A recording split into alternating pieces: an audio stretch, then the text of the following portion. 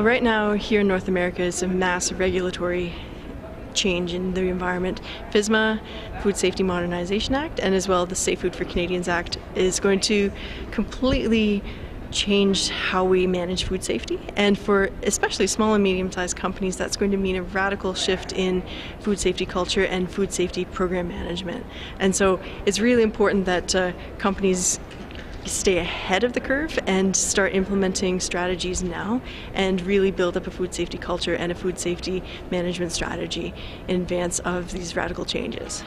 Well, one thing that I've really enjoyed about the event is that it is bringing in top leaders from across North America and actually from around the world.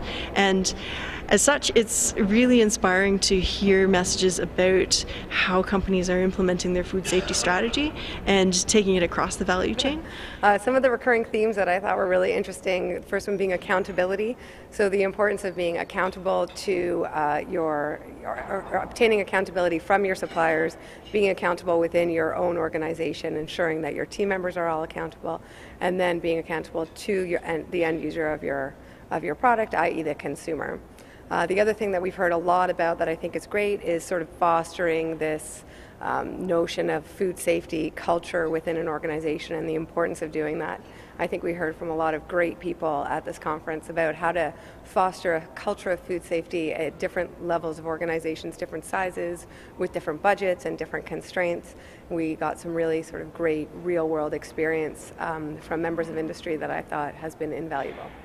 I've had a wonderful experience. I've learned so much from the other speakers and from sitting around the tables at lunch and at breaks and talking with people. I think that the benefit of coming together in these kind of summits and sharing what each of us has learned and what the actual manufacturers are experiencing is extremely valuable for us to take back as providers to the food industry, and also for them to take back so that we keep the information flow, going back and forth. So it's been fabulous. I've really enjoyed it. It became very clear that the small companies are still experiencing cost problems, cost issues as far as certification and that type of thing. And I think somehow there needs to be some sort of program available that helps them a little bit in terms of the cost. I would attend this event every year because the networking is so good. The networking that you get to do in here is just fabulous, and the learning is very good because I've said it before. In fact, I said it once today. You don't know what you don't know, until you start hearing some of this stuff. And I find every time I attend one of these events, I walk away with, geez, I didn't know that, and you learn something. I think that's great. One of the tracks involved transportation. And it did talk about temperature issues, which is what we specialize in, and different solutions that are out there.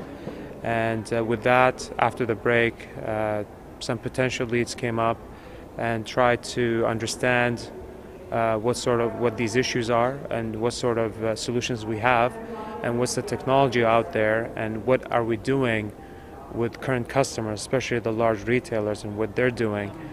More and more regulations coming into effect from government as well as the food industry itself.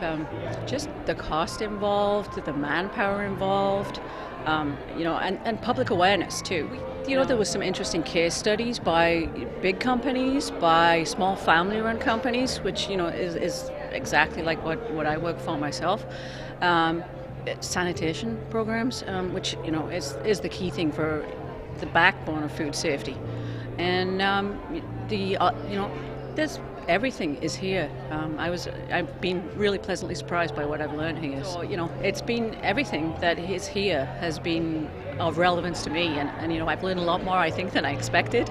So, I'm really going to push to come back next year.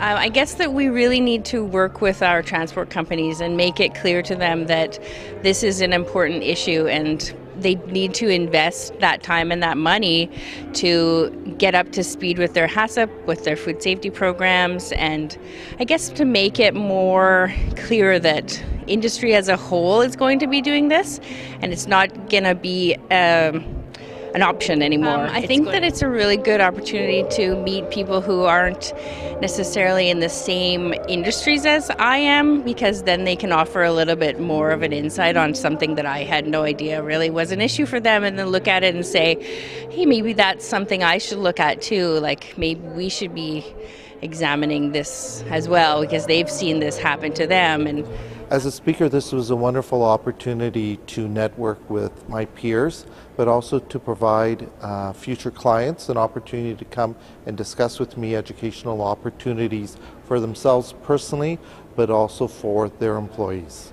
Because there's people from the entire food safety industry here, all the way from the attorneys to the promoters to the people in the factories and the quality assurance people, and so you meet a large group of people from all kinds of backgrounds.